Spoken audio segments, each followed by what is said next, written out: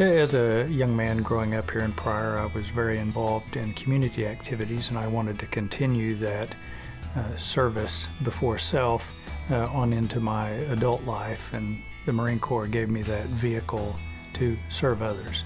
I went to officer candidate school, that's officer boot camp, in 1975, and over the next 38 years I held just about every position that a Marine officer could hold, and then my last billet or last tour was with the Commander, United States Pacific Command in Hawaii.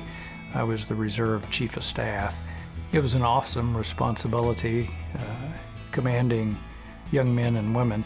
That's an opportunity to have commanded at a variety of levels that I'm very thankful for.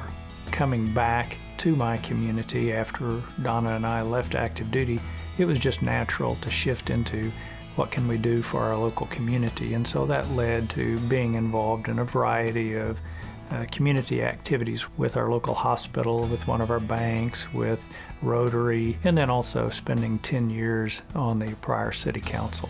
Service runs deep in Mayes County and in northeast Oklahoma, and that's been not only very helpful, but also I think it has been heartwarming in that a lot of people serve.